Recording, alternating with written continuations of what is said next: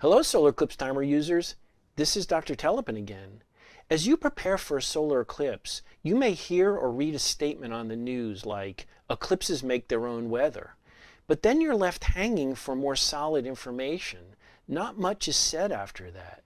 Well, I'm going to give you some details about eclipse weather in general, and some eclipse weather that I experienced and documented. Check it out.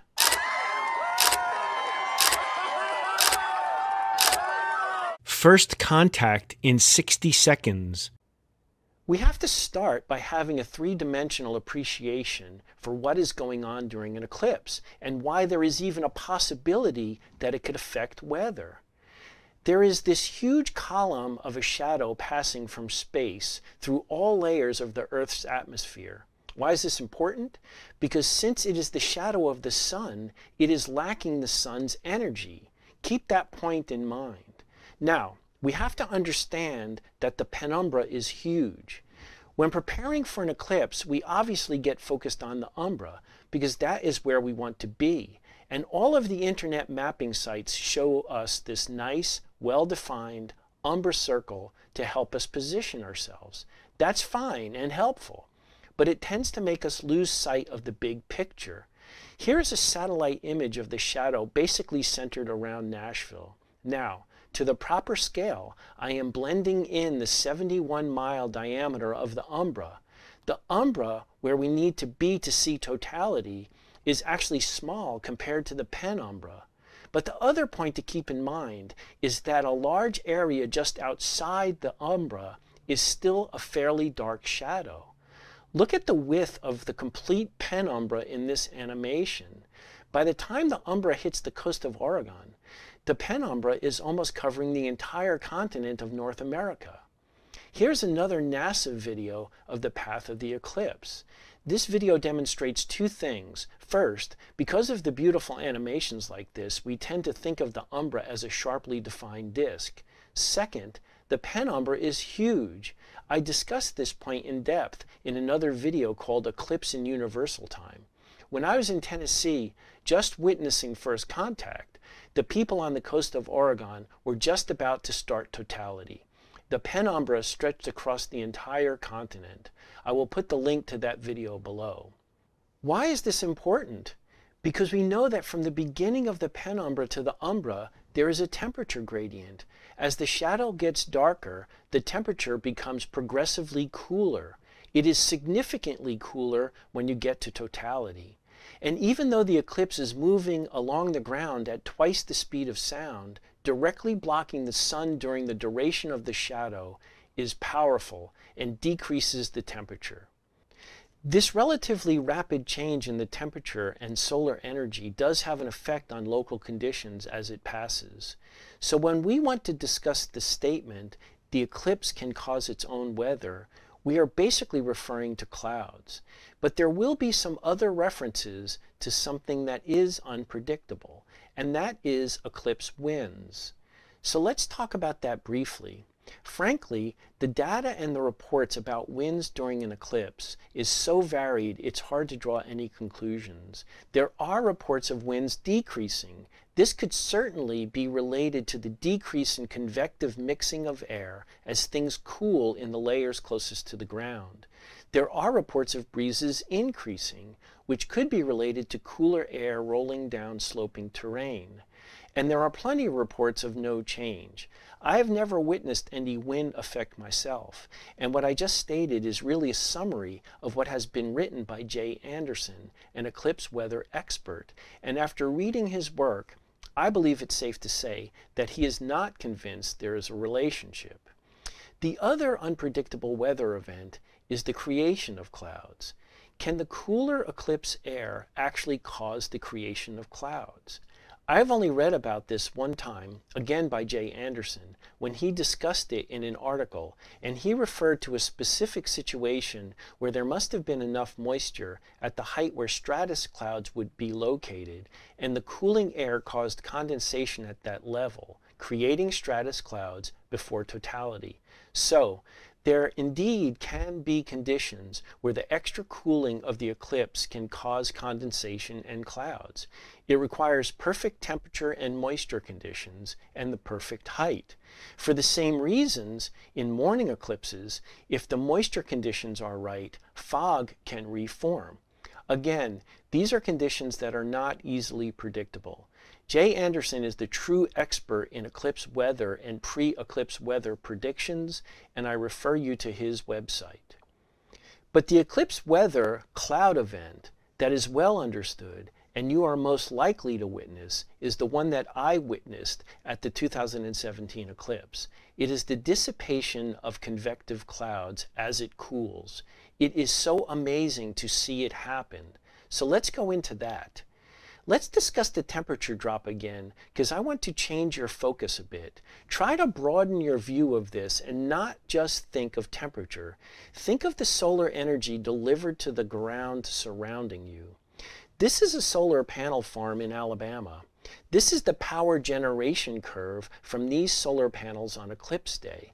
Look at the drop in the electricity generation from C1 to 95% eclipse. The downward spikes after C4 are due to passing clouds. This is a curve of the decrease in solar energy, and this is the important component for discussing convective clouds, which are the type of clouds that an eclipse can affect. So to experience this effect, some details have to be met. You have to be positioned in the path where the eclipse is going to occur very late in the morning or early to mid-afternoon, because you need to have enough time to generate convective clouds.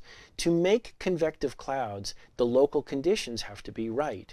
It has to be a relatively clear morning, no storm fronts getting ready to move in, some moisture in the ground, and a warm enough temperature that the moisture can be released. So as the sun delivers energy to the Earth, approximately 50% is bounced off the atmosphere back to space, and approximately 50% of the energy is absorbed by land and water. Energy that reaches the surface heats the ground and begins the process of creating rising moist air. This air is in the form of invisible currents or eddies that rise, represented by the red spiral. And the rising eddies are balanced out by falling eddies of cooler air, represented by the blue spiral. Basically, your local area is in balance. As the sun gets higher in the sky, more energy is delivered and more moist air rises. The warm, moist air rises until it gets to the level where it begins to condense and make light, fluffy clouds. This is the beginning of the daily convective boundary layer. As the sun gets higher and higher, more energy is delivered and more clouds form. This is occurring from late morning to the afternoon.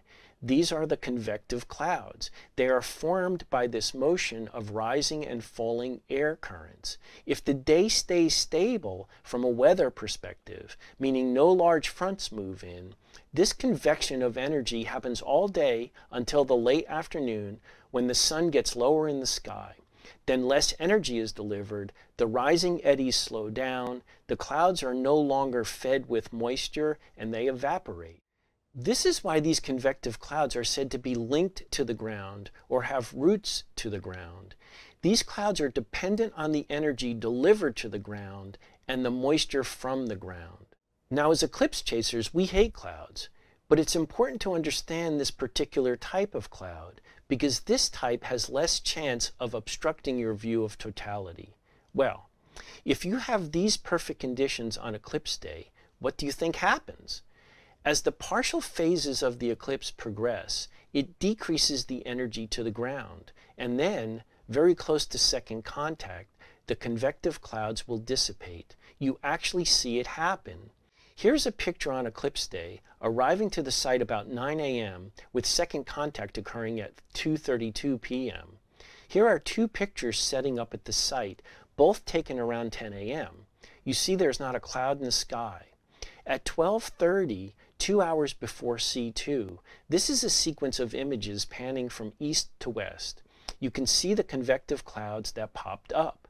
Notice they are more prominent to the south because our observing site was elevated on a small hill with a shallow valley to the south, which must have had more moisture to release. This image is facing west at 90 minutes before C2. we see convective clouds. This image is facing southeast at 45 minutes before C2. This image is facing south, also at 45 minutes before C2. This is a fisheye view of the sky directly over our observing site at 15 minutes before C2. This is a fisheye view directly over our observing site at the beginning of totality.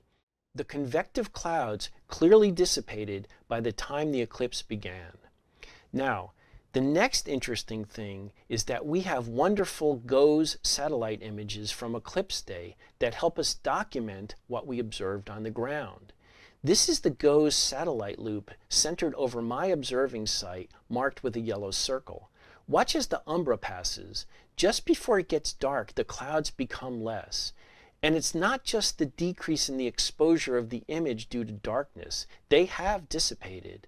This becomes more clear if you concentrate just to the right of my observing site as the umbra leaves. Do you see how there are no clouds there? The clouds were gone for totality. It then takes some time for the energy to recover and for the clouds to reappear. Now let me share some really interesting data with you. I am so fortunate to live close to Huntsville, Alabama, and have the resources of Marshall Space Flight Center and the University of Alabama, Huntsville. UAH has a facility called Swirl, which stands for Severe Weather Institute Radar and Lightning Laboratories. They have a lot of really cool gear, and they deployed it to Western Kentucky for the eclipse.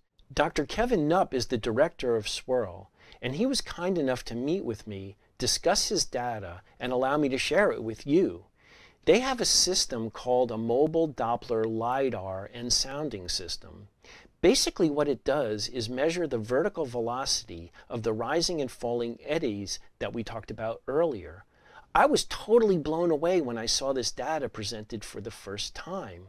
This is real measurements of the eddies that I used the red and blue spirals to represent in my site energy drawings. The red lines represent rising vertical eddies and the blue lines falling vertical eddies. Then it gets really fascinating when you add the middle line for totality and add green lines that mark 50% obscuration before totality and 50% obscuration after totality. Before totality, look how the data on the vertical velocity of the eddies decreases right before totality. This demonstrates the decreasing delivery of solar energy and the decrease in the moisture that supplies the convective clouds. Remember the term root to the ground? After totality, look at the small delay for the energy to increase the eddies again. This vertical velocity data matches the GOES satellite loop over the observation site. Here I have the satellite loop with the yellow circle marking the observation site and the vertical data beneath it. As the loop runs, look back and forth between the clouds forming and dissipating on the satellite and the vertical velocity eddies getting smaller and then increasing again in sequence with the umbra. It is amazing technology that correlates with the observations on the ground. So, let's review one final thing. This video would not be complete if we did not discuss the type of clouds that won't go away, the type that could block your view of the eclipse, and why you need to have plans to be mobile.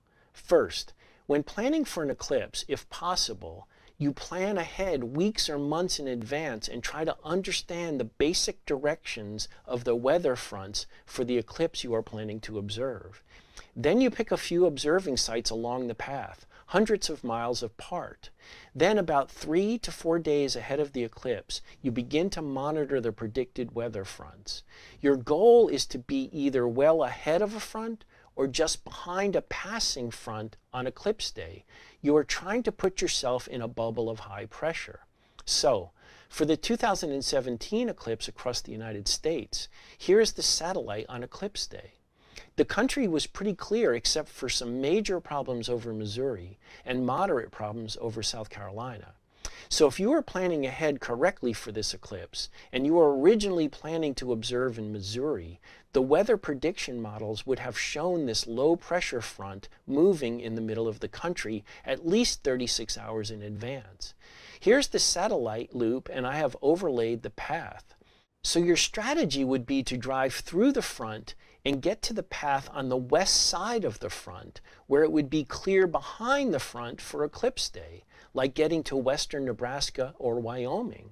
Or drive far enough east on the path to be ahead of the front on eclipse day, like getting to Illinois or Kentucky. Folks on the coast of South Carolina would need to plan to move west in their state or even go to Tennessee. So that is always the basic weather plan. First, look at the historical cloud prediction data. Second, watch the moving weather fronts starting 3 to 4 days before the eclipse and make a final decision about 36 hours before the eclipse. Clouds like seen here in Missouri and South Carolina are not going to clear due to the decrease in solar energy. In addition, on eclipse day, if your observing site starts off clear, but then it looks like clouds are forming that look thicker than light convective clouds, meaning they are getting really dense and starting to get a gray bottom, these are also going to be too dense to dissipate by totality. So you have a decision to make: stay put and hope totality occurs within a gap in the clouds, or quickly try to drive to a position that looks more clear of thick clouds. Thank you for watching this Solar Eclipse Timer episode. I hope you found this episode on eclipse weather, clouds, and weather planning helpful and interesting. If you like this type of eclipse information, click the subscribe button below. Also click the little bell that will pop up. That will make sure you are notified when I release new episodes about solar eclipses. Share the video with friends and post comments and questions. If you don't feel like subscribing now, that's fine. Just check in on this channel. My goal is to make this channel the best solar eclipse resource on the internet. Thanks again. I appreciate your time.